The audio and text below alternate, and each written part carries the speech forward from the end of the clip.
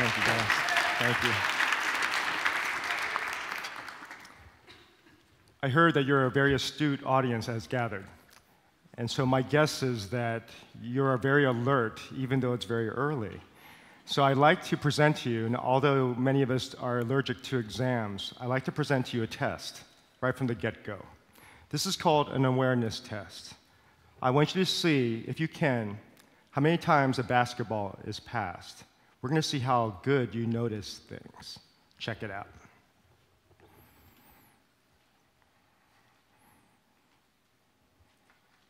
This is an awareness test.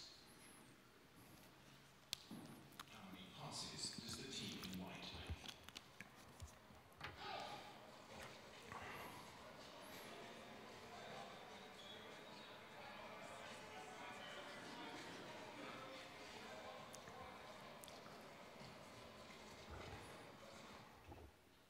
The answer is 13. But did you see the moonwalking bear?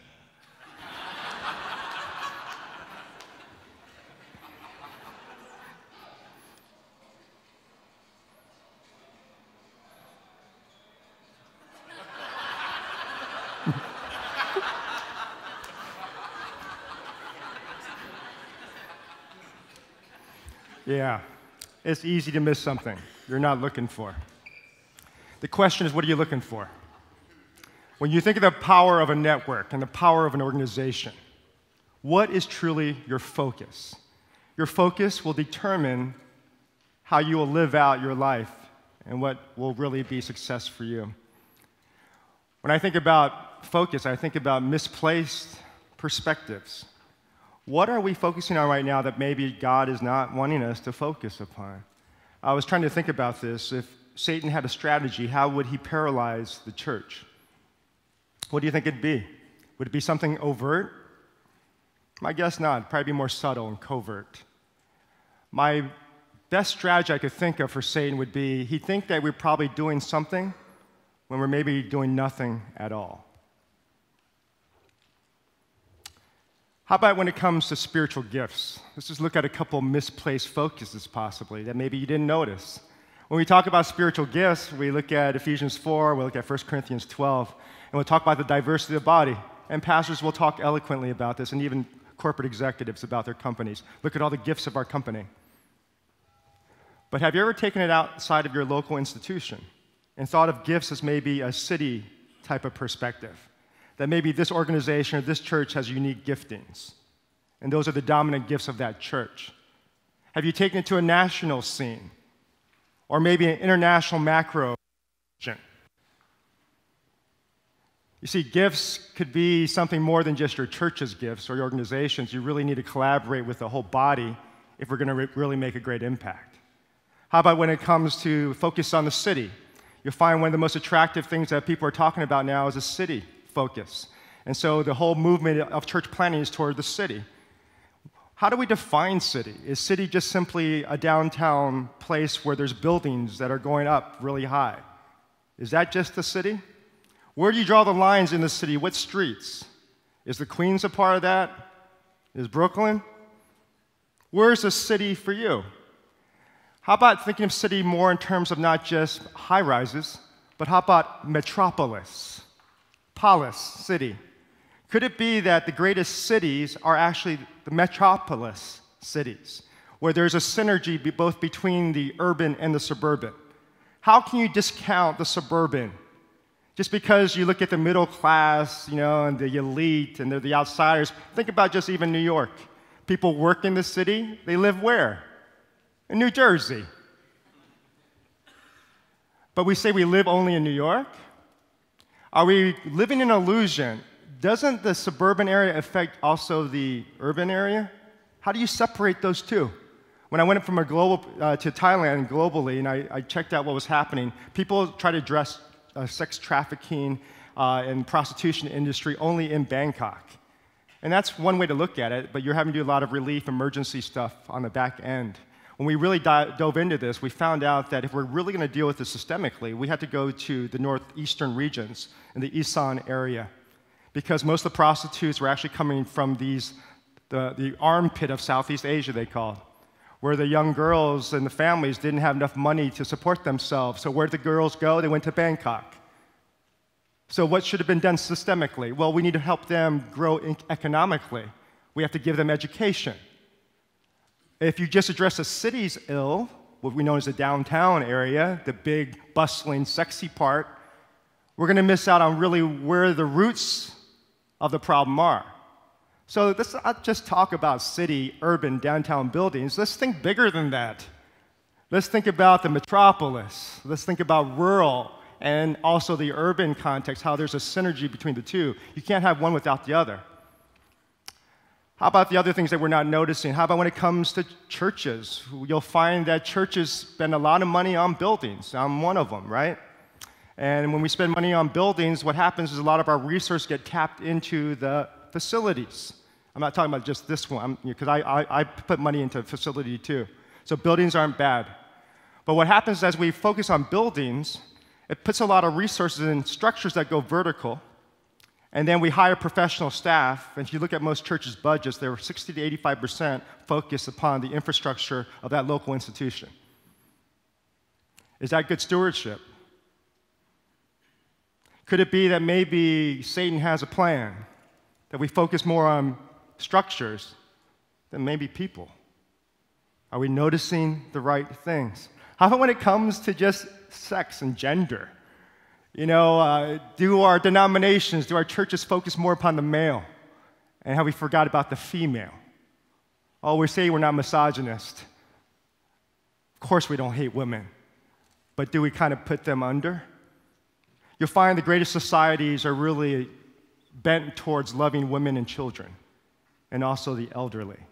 How do you elevate women in your organization? How do you elevate children? How do you elevate the elderly?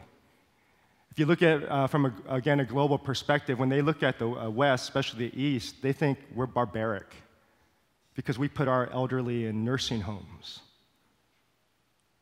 And we kind of cordon them off into a section. And those elderly sometimes only see their families once a year. Is there something wrong with our society? Are we missing something? How about when it comes to worship? How do you define the deeper life? And I'm finding this consistent. When we think of maturity and you're growing in Christ, what does that look like? For many of us, it's sitting in a room listening to a speaker.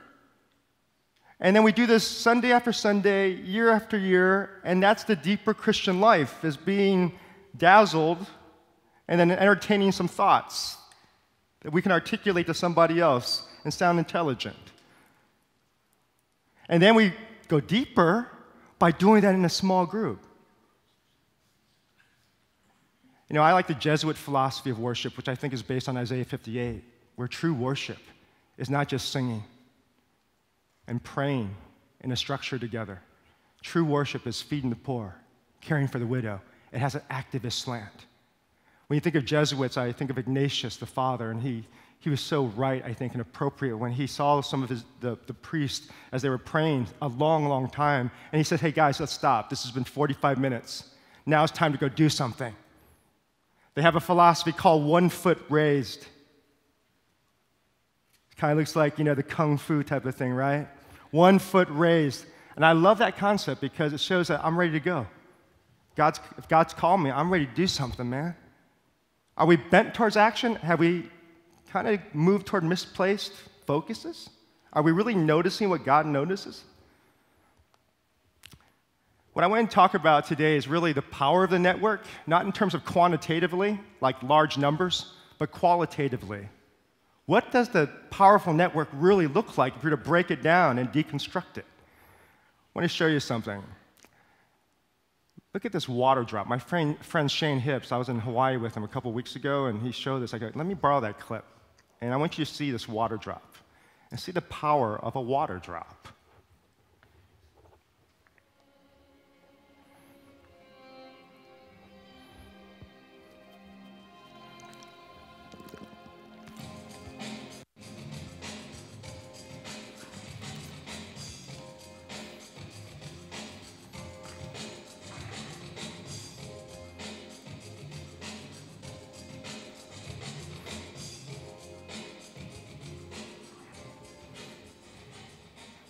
and you thought it was just one drop. You see, there's power in the small. There's a beauty to it if you really take it apart. But our nations and our culture is fascinated by the big. So when we think of networks, we think we have to build a big network. When maybe the most powerful networks are the small ones that actually do something. The power of the small. When I think about trying to create big things, I talked to a Japanese farmer and talked about gardening in Orange County. He's one of the best. And he says, if you get the watermelon seed and give it the perfect conditions of sun, fertilizer, water, and everything's just right, they can grow really huge on the vine. In fact, I look on the internet this morning, and they said that the watermelon, the largest one ever, was in 2009. It was 268.8 pounds. Amazing. Watermelons can grow pretty huge. And he says if they grow like that, he goes, well, you know what we call that state? I said, what do you call that? He goes, we call that vegetation. It's vegetating. Interesting. There's another seed, not a watermelon seed, it's called a mutant seed. When you look at a mutant seed, a lot of times you go, man, that's kind of odd, that's weird, that's ugly. You want to throw that thing away because everything else looks so beautiful. He says, no. Because the farmers know the mutant seeds are the most valuable seeds. The mutant seeds are the ones that nature or God has prepared to handle the conditions of the changing environment. So they're the seeds that handle the transition of society or the domains of the land. The mutant seeds are the priceless ones. When you look about your organization and you look at who you want to impact and who you want to impress, are they the mutant seeds? When you think about God wanting to change a nation, changing a city, who did he go after? Just the masses? No, you saw the intentional effort to go after the mutants, the outcasts, the one that wasn't the same.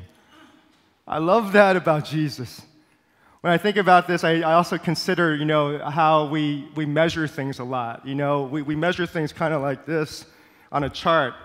If you do a chart, right, and you think about financial records, how's that chart supposed to look? It's supposed to look like this, right? Up and to the right. Is this the way most of life is? What's the reality? It's it's all over the place. But our vision of success is up and to the right, inflated numbers.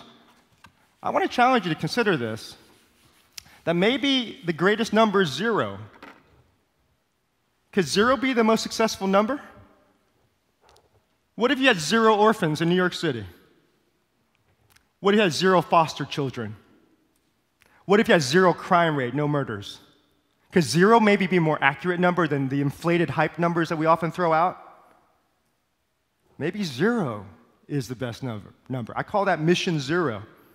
When I think about numbers, I was working with this guy named Boyd Kosiabong because I was trying to scale things. My original vision of the church was to grow as big as possible to influence a city. So I was going to have thousands in these cities all over the world. So I went into Bangkok with that same vision. And when I was there, I met this one guy named Boyd Kosiabong, who was an amazing musician, composer. I later discovered that he influences, out of 65 million people, his brand influences 50 million people. He's the most popular brand in Thailand. As I started working with him and started thinking about numbers, I felt God saying to me, okay, yeah, go ahead and build a church of 30,000, even globally, Dave. I have one guy that can influence 50 million people. So if numbers is your game, one person. So it made me rethink, what am I doing about my development of people? Am I focusing on people or just producing numbers? Because you're going to find this. If you're just about reaching as many people as possible, you're going to create a one-size-fits-all product. And then you're going to find your potency gets diffused, and so does those individuals.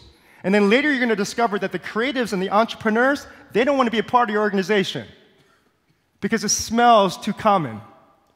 It's too tight. It's too black and white. And so they're left out of the church.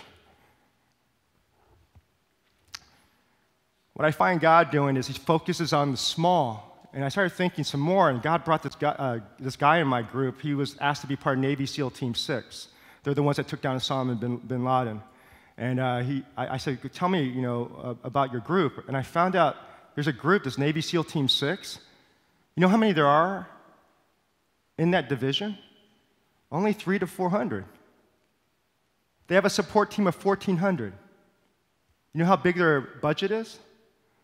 The size of the Marines. You don't have to be big to take down a city.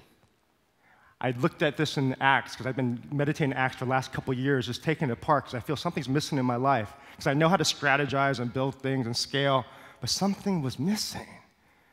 And I started looking at Acts, and I saw in Acts 19, when Ephesus was turned upside down, the evil was screwed. They were getting mad at each other. There's a riot that was caused in the city from a group of men. There's 12 of them. 12 people turned the city upside down. We don't have to be big. The power of the small. I think of Sean King, who's working with Zealots now. He started a little thing called Twit Change. He raised, in a few years, $5 million to impact people. He sold it to a for-profit company. Now he's starting a new thing called HopeMob.org. Check it out sometime. Sean King, just one person, is influencing thousands, if not millions of people. You look at the revolution known as the Arab Spring in the Middle East. It was caused by a social media revolution. Just a few people. You don't have to be big now. Power of the small. When I think of the small, I think of the weak. When you construct assessment processes and you try to find the best people, remember, when you think of small, again, you're thinking usually in power frames, bigness. But think about the weak, and how do we look at the weak? Well, we look at the weak as people maybe in pain, or who have addictions or struggles. Check this out. If you have a pain or a weakness, what do you do with it? We tend to cover it up. At best, in the Christian world, we confess our sins, or we confess our pain. Tell me what happens if you keep confessing your addictions. What if you keep telling you have a porn problem, or an alcohol problem, or a lust problem, or a greed problem, or a pride problem? What if you talk about that every week in your small group? What's going to happen? Oh, well, they're going to cycle you out probably, maybe put you into a 12-step group. Or if it's a Christian one, hey, we can celebrate your recovery. But you are now marked. You're not mainstream anymore, bro. What we need to do is maybe embrace our humanity.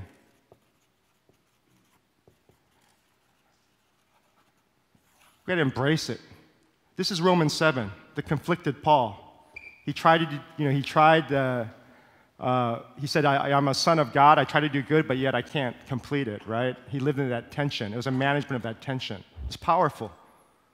And then eventually what you see with pain, if you're going to keep moving forward, is you got to see it as a guide, like the cross. It guided Jesus. He moved towards it. If you look about life perspective and trying to assess where to go, look at your pain. It'll help. The pain that God gave you will be used to comfort others. It's part of your destiny. And then what happens, your pain becomes also your gift. Where you'll, a lot of you pray, God, I want to make a difference in this world. God says, okay. Yeah, if you're going to impact a lot of people, they can't relate to your strengths, but they can relate to your weakness. They can relate to your pain. So he gives you that actually as a gift to connect to people. So how do you see the world? I want you to check something out again. And I want you to see not only the power of the small, but I want you to see the power of systems. Check out this pictures of some fast food. I know some of you like fast food. Let's look at the Whopper. That's a beautiful hamburger, isn't it? I know New Yorkers like their meat. What do you really get?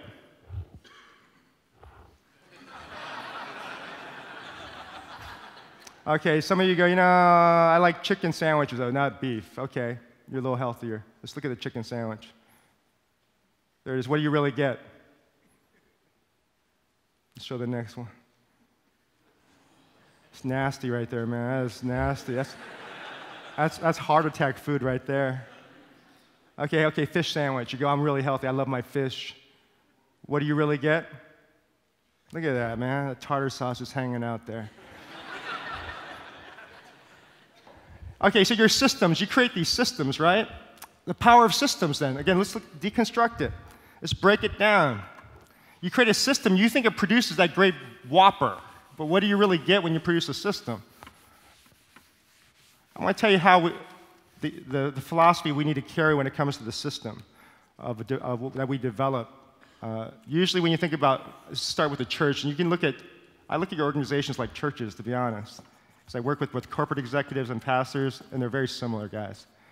What happens is your vision is to go ahead and impact the world, right? So what's our philosophy? We want to take them out of the world, put them into the pews of our churches, and they learn our brand. They have to wear our T-shirts. They have to learn our nomenclature. And then awkwardly, we send them back into the world with our T-shirts on. No wonder entrepreneurs and creatives feel so stupid. They don't know what to say. They can't figure it out. They got to be a pastor or missionary to really be effective. That's crazy. What's really the nature of a great system? For especially the church or a great organization? Well, it's focused on what I call human development. Okay? So here you got the people, and then you got your little self and your group of people that want to impact the world. You're supposed to go in the world. You're supposed to go find out their destiny.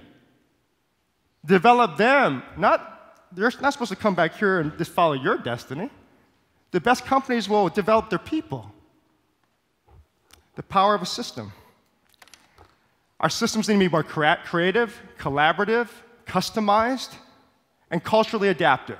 I don't have time to talk about any more of that part. I want to finish with this. The power of the Spirit.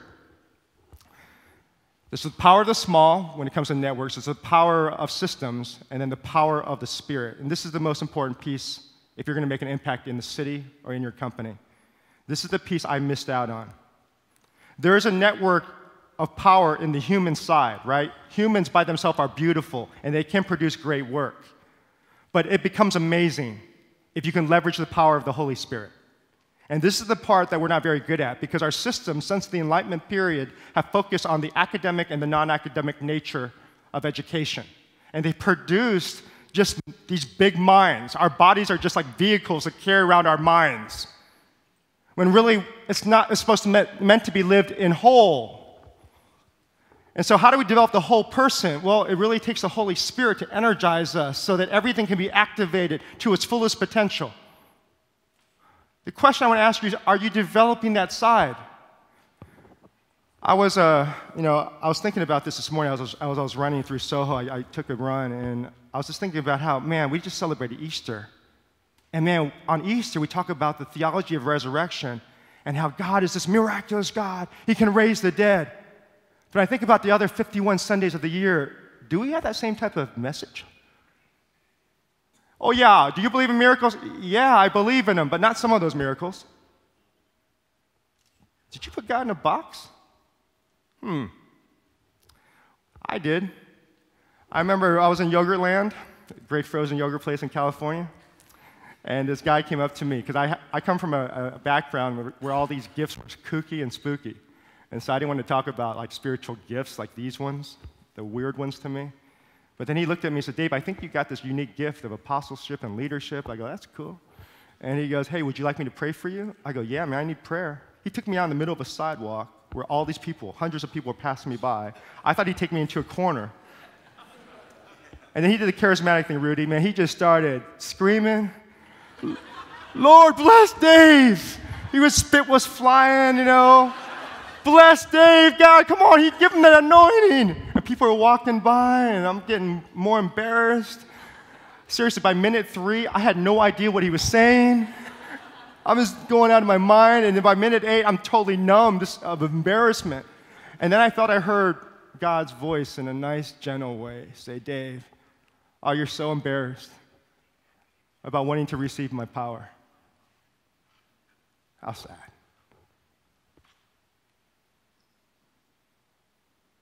I said, is that my life, God? I'm just really embarrassed. And I'm really living for the public approval? I said, okay, God, let's see your power. And it started showing up in a lot of ways. I remember this guy started speaking in church, and he came, and he was given an invitation. He goes, oh, my right arm hurts. During the invitation, Dave, can you take over? Because it's killing me. I go, okay. And then as he's coming off the stage, he goes, oh, I know what's wrong. There's somebody here with a problem with their right arm. If we pray, they can probably be healed. Remember, our church has never seen stuff like this. He goes, you mind if I pray for him? I go, yeah, but nothing weird, bro. I said, nothing weird. I go, we can pray for him like we typically pray, but nothing weird. He goes, okay, I'll do it. And he says, has anybody have a problem with their right arm? Raise your left hand. And there was a guy in the front row, Calvin, he was right in the front row. And he's the only guy who raised his hand amidst 1,000 people in that service. And he didn't do anything weird. He said, in the name of Jesus, be healed. He said, move your arm around. He said, I'm not trying to psychologically manipulate you. Come on, move it wildly. And the guy goes, my arm's healed. I don't feel any pain. Then he looked at my congregation who had never seen anything like this before. Does anybody else need healing today? Come on up, we'll pray for you. Half the congregation came forward. I said, oh, this is kind of outside my box. And then it really struck me and it hit home. Come on now, listen to me. This is really important because, again, the power of the network is not the human network, it's the Holy Spirit network. And we have not tapped into that yet efficiently. Again, we're efficient, but we're not effective. And it takes the Holy Spirit to make you really effective, to go deep into systemic oppression and injustices. You have to lean into that because you cannot combat evil. Come on. You think you're that good to combat evil? Place yourself in Skid Row, even in Los Angeles. Place yourself there where 40 to 60% of those who are homeless have mental health challenges. You can handle that? You need the Holy Spirit. It hit home when it came to my daughter. And my daughter was struggling with a lot of different stuff. So was my son. And they were struggling. And I was just wiped out, my wife and I.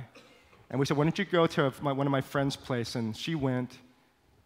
And then while she was listening, something happened. Where she said, Dad, I started hearing God's voice. I go, really? She says, yeah. I go, what did you hear? Oh, the same thing you heard when you started a new song. Psalm 40. You had mud all over your bodies, and I took you out of the muddy clay. I placed your feet upon a rock, and I gave you a new song. I heard that, Dad, and I just started weeping. And my daughter, who's like a beautiful girl, most popular like in her high school, she's not going to weep in front of other people.